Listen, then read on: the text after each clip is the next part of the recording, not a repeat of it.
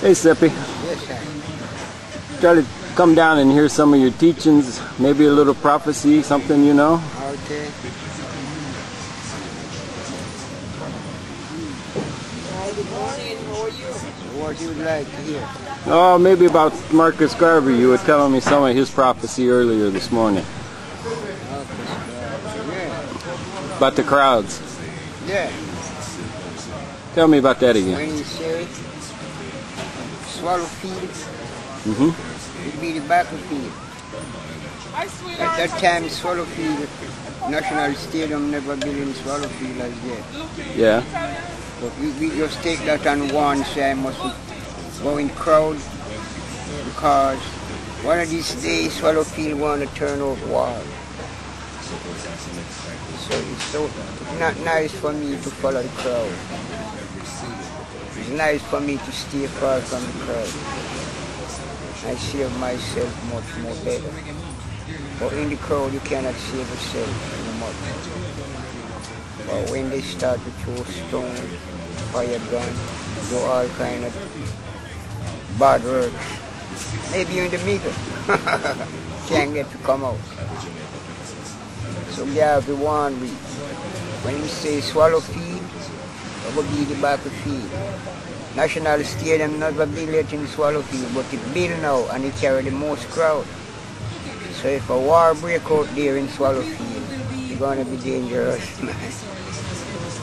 So it's nice to stay far. Yeah. Yeah. What else did you hear from Marcus Garvey when you were young? What I will hear from Garvey when I was young, he make a lot of prediction. In the prison, Yeah. he stand up on the concrete and look and leave his shoes print on the concrete. He speak and the door closed, no one can go in. He makes speech and the prison gate locked. They have to make another gate. He speak about the tongue, gonna run dry until it burns. Nignum Vitae tree when him say the false leader go hang up on. The government take tractor and root out that tree. Yeah. Yeah. Lots of things Garvey teach the world, you know. Yeah. Were there others that you listened to that had prophecy? Well, it's a lot. Sometimes when the knowledge pick it up, Yeah. give it out. Yeah. You have any you want to pass along? Me? Well, my knowledge is to give to the world that I am lifeless and heartless, fleshless and boneless and bloodless. Me, the Almighty, because I don't have no life, no heart, no flesh, no bone, no blood. That's what the government give unto slave.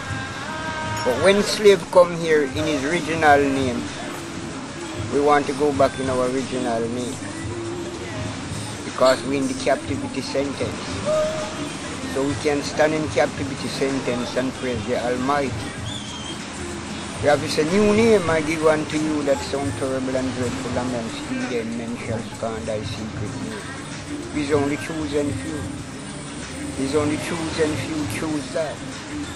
To know that is not life. A life is 70. When heart full with wrongs, you had no space to put the right. We don't have no flesh because with corruption. We don't have no blood because the vampire coming to suck out blood. So I mean the first word, I. Go and tell them that I am that I am. I am who I am. I. Blessed.